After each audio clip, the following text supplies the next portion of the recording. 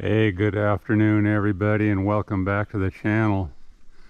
Pristine solar charging day. Absolutely perfect weather.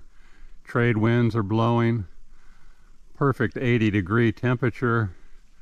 Excess power. Gonna harvest a little, charge a few extra things up while there's the excess going on.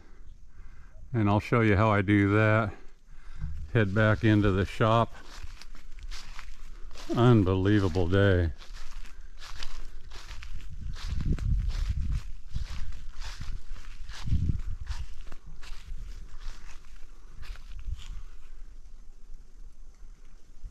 Fabulous. So here's a quick little snippet of how things go out here and how I like to charge. Charging up this 40 volt 6 amp hour lithium battery, almost full. Have it on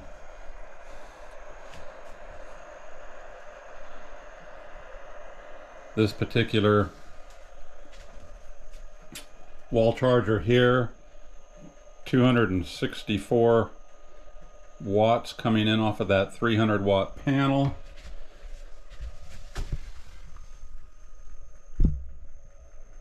%58 charge and going up, so I'm not even touching the battery at all.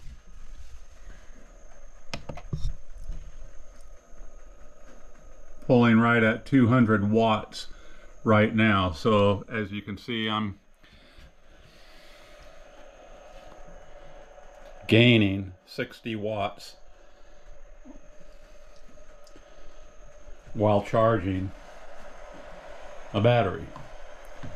And that's after a morning of little cooking, little drinking coffee, just making use of a little excess power on the way to charging up a 200 amp hour lithium iron phosphate battery.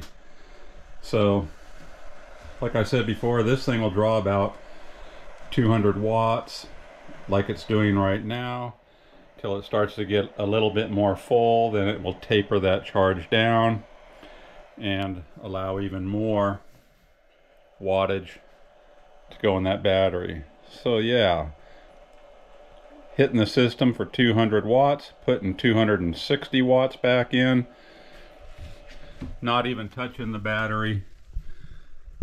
That little lithium battery that I'm charging up, that 40 volt, it's going to be charged full in just a few minutes.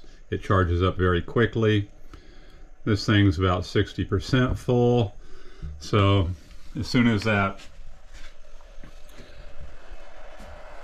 this finishes up a charge, which now it's on its way, just about done, a few more minutes, then all